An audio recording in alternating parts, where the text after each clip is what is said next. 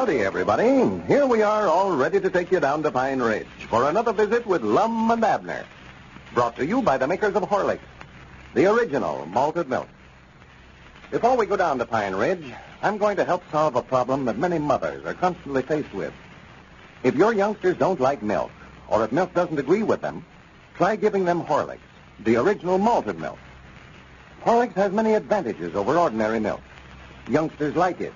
You'll never have any trouble getting them to drink their Horlicks, whether you give it to them for breakfast, between meals, or just before going to bed. Then Horlicks is so digestible. Young and delicate digestive systems can easily and safely handle it. That's why so many medical and child-feeding authorities have always recommended Horlicks. Keep this in mind the next time your youngsters complain about taking their milk. Give them Horlicks. You can get a package, you know, from your druggist in either natural or chocolate flavor. Children like both flavors. And now, let's see what's happening down in Pine Ridge. Well, the disappointment over the fact that nobody put in an appearance at the unveiling of the statue Lum planned to present to the citizens of Pine Ridge was evidently more than the old fellow could stand. He left the store that afternoon and hasn't been seen nor heard from since. Searching parties have been sent out, the mill pond is being dragged, and reports have been pouring in from all sections, and yet there is no definite word as to his present whereabouts. As we look in on Pine Ridge today, we find Abner and Grandpappy Spears down at the Jot 'em Down store. Abner is answering the telephone. Listen. Yeah, this is him. Huh? He is? Well, for the land sake. When did he get in?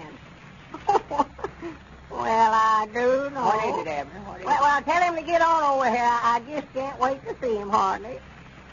All right. well, much obliged for calling, Dick. Well, that sure is a relief off of my mind. And all right. Goodbye. I dog his grandpap Lum's back. Yeah, I allowed he was. I heard you talking. When did he get in? Just a while ago, Dick said he come out on a mail hat. Well, where in the world has he been all this time? Why, Dick never said, and I never thought to ask him. I said he's coming right on over here, though. Well, I'm sure proud to hear he's back. Me too. I'd about give up all hopes of ever seeing him again. Yeah, well, sir, I just can't hardly believe it so. I've just worried so much over it. Well, we ought to go down and tell the boys to quit dragging the mill pond. Yeah, they're just wasting their time. He ain't in that mill pond now, I know. No. I'll send Cedric over there to tell him. I don't want to leave the store here till Lum gets here. Cedric! Yeah, Cedric can stack that feed some other time. Come here a minute, Cedric. We ought to telephone the sheriff, too, let him know we found it, or somebody did. Did you call me, Mr. Abner? Yeah, Cedric. Lum's here. Well, hello, Miss... Well, where? Well, he ain't here yet, but he's in town. He's in town. Was he in the mill pond like they thought he was? No, he's down at Dick Hutterson's store. Well, I sworn to goodness. Looks like Mr. Dick would have saw him down there, don't it? Oh, well, they never found him down there, Cedric. Well, how they know he's there, then? Why, Dick just now called up and said he was there. He come in on the mail hack a while ago. Yeah, he ain't been here all the time, Cedric. He just got in town a few minutes ago. Yeah, and I want you to go over to the mill pond, Cedric, and tell Ezra Seastrunk and that bunch over there to quit looking for him, because he's found now. Yes, Mom. Well, I'll tell them, but I know they're going to be mad when they find out they've been dragging that pond over there for nothing. Well, now, hurry up and get on over and tell them, for the longer they look, the madder they'll get. Yes, Mom, I'll tell them. I hadn't thought about that. That bunch is going to be aggravated at Lum, putting into all that bother. Yeah, it's going to make Ezra Seastrunk look awful foolish, for he's the one that was so sure that that's where they'd find him at. Yeah, he sure was. Now, Grandpa, we want to be sure now and not make no mention of that unveiling ceremony to Lum. Let's just try our best to make him forget about it if we can. Yeah, that's the thing to do. Yeah, he'll get over it in time. Well, I don't know, Grandpa. I'm just afraid that Lum will never be the same. He's going to feel like everybody in the community is down on him, because nobody never showed up for the ceremony the other day. Yeah. Somebody ought to tell him it was Mose Moot's fault for telling everybody that the thing had been called off. Yeah, well, I'll tell him one of these days, but don't want to tell him now, for we've got to cheer him up if we can. Yeah. Try to get him to take an interest in the business here again. Well, I'm feared Abner Lum will never do that, though. I know Lum too well. He's more than likely done give up. He's lost his ambition. Yeah, well, that's what I'm scared of too, Grandpa. He's always worked so hard, trying to make a name for himself. I'm just afraid now that he'll just turn out like Luke Spears. Like Luke Spears? Yes, I'm just afraid he will. Well, I hope not. That's the laziest mortal that ever drawed breath. I know Luke Spears is. Yeah, he is now. But he weren't till he tried to join the army during the war.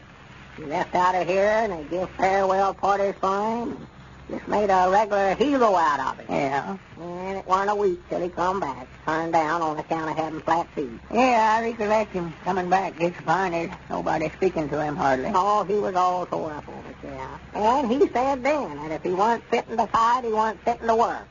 Said he'd never turn another hand. And he ain't. Just set, that's all. Yeah, oh, his woman's had to make a living for him ever since. Why, sure she has. He hadn't opened up that restaurant down there, he'd have starved himself to death.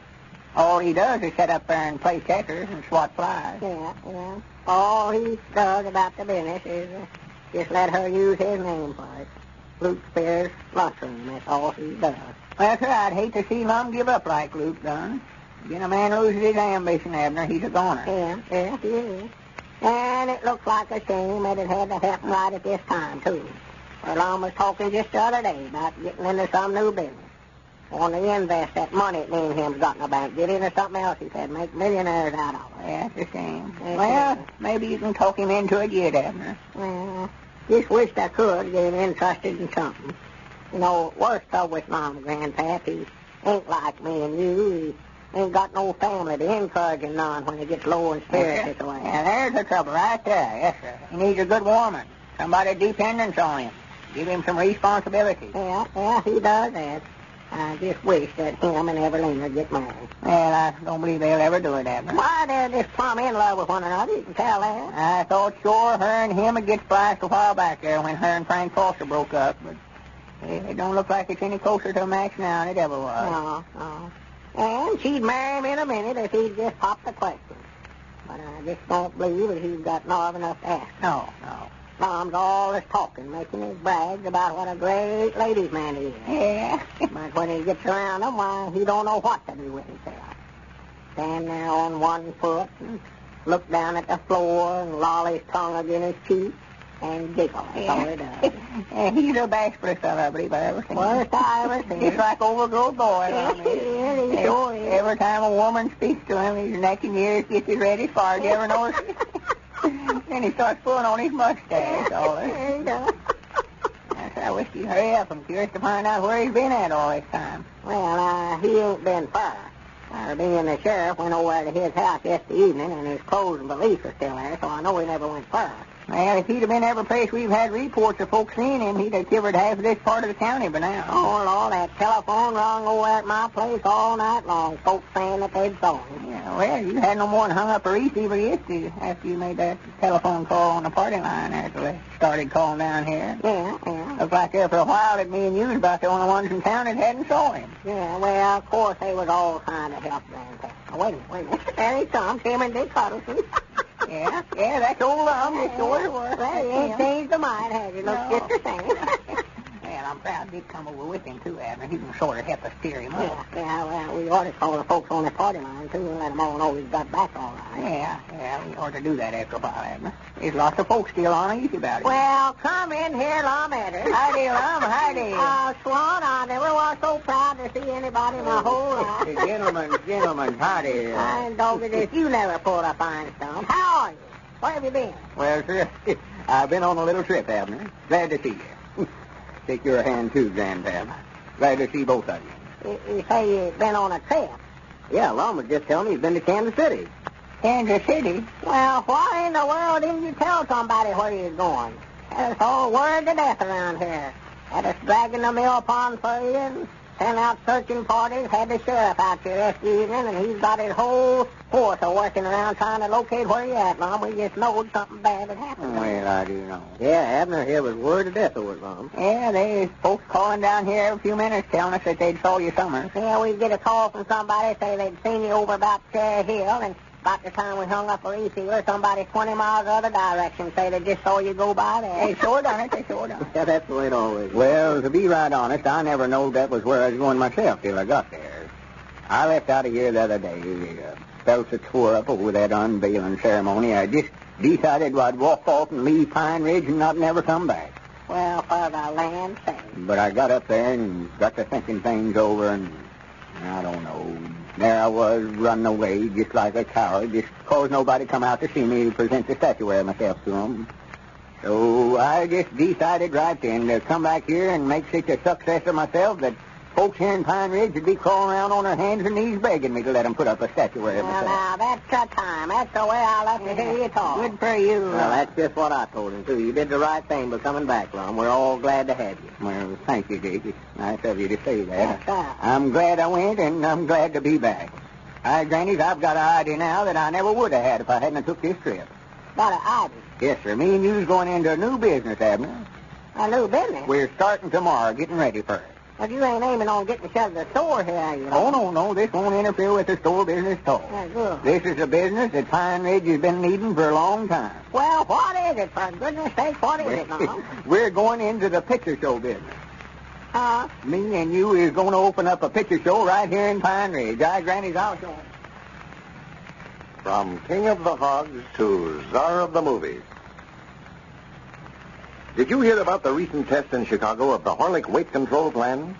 It proved conclusively the effectiveness and safety of the plan.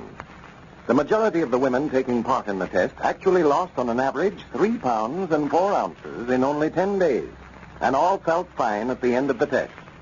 Try this plan yourself, exactly as these women tried it. It consists very simply of substituting a glass of Horlick's malted milk for a heavy, hard-to-digest lunch.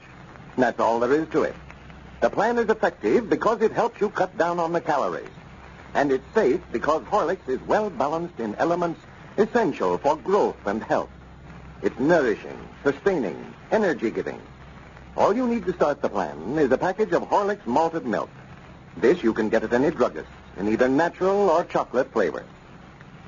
This is Carlton Brickert, speaking for Lum and Abner and Horlicks, who now bid you all good night and good health.